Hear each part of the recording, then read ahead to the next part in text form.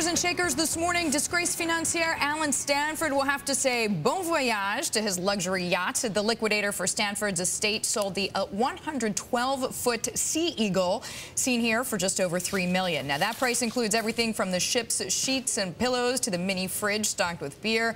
Stanford's attorney argued that any price under $6.5 million was a waste of estate assets. Billionaire hedge fund manager John Paulson is closing his biggest funds to new money. The Advantage funds manage about $20 billion based on distressed debt, bankruptcies, and mergers. Paulson will allow new money only to replace withdrawals. Managers usually stop taking new cash if they fear their fund is getting too unwieldy to run effectively.